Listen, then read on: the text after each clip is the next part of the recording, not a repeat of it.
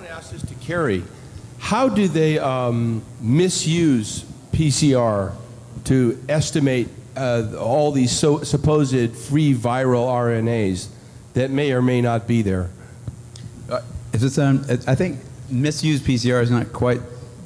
I don't think you can misuse PCR. Actually, no, the results, the interpretation of it. See, if you can say, if they could find this virus in you at all, and with PCR, if you do it well, you can find almost anything in anybody. It starts making you believe in the sort of Buddhist notion that everything is contained in everything else, right? I mean, because if you can amplify one single molecule up to something that you can really measure, which PCR can do, then there's just very few molecules that you don't have at least one single one of them in your body, okay? So that could be thought of as a misuse of it, just to claim that it's meaningful.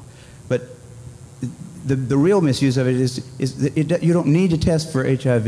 You don't need to test for the other 10,000 retroviruses that are unnamed also in the subject. See, somebody that's got HIV generally is going to have almost anything that you can test for because they have definitely been. HIV is a fairly rare virus. There's only 1 million of us out of 250, 300 million people in America that have that virus. So you have to get around, either your mother had to have it and pass it to you, or you have to really be paying a lot of attention to people that do have it and paying only attention to them and get a pretty good chance of getting it that way. It's hard to get it, but if you have it, there's a good chance you've also got a lot of other ones. Because you've been in the market for it's been possible for you to get a lot of. To test for that one and say that has any special meaning is what I think is the problem. Not that PCR has been misused. It's like. Is it an estimation? It's not an estimation. No, it's a really quantitative thing. It tells you something about nature and about what's there, but it allows you to take a very minuscule amount of anything and make it measurable and then talk about it in meetings and stuff like it is important. See, that's not a misuse, that's just sort of a misinterpretation. I read a paper by Duisburg in which he said even after all these PCR, this quantitative PCR, that if you just get down to a basic virological count, it's still 1 in 1,000 to 1 in 10,000, HIV in 1 to 1 in 1,000, 1 in 500 to 1 in 1,000 T cells.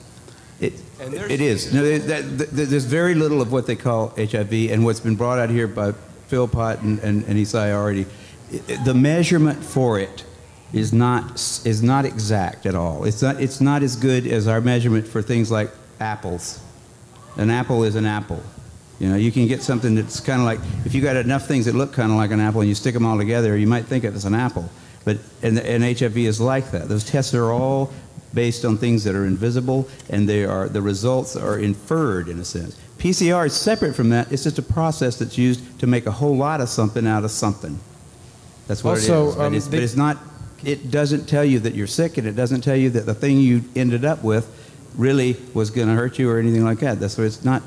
So even if you believe in HIV, it can't tell the difference between virus particles or active live virus. I mean, there's a lot of questions involved in this. Mm-hmm. Guys, thank you very, very much. I don't know what else I can say, but to let you know that we will hold more events where people can get together.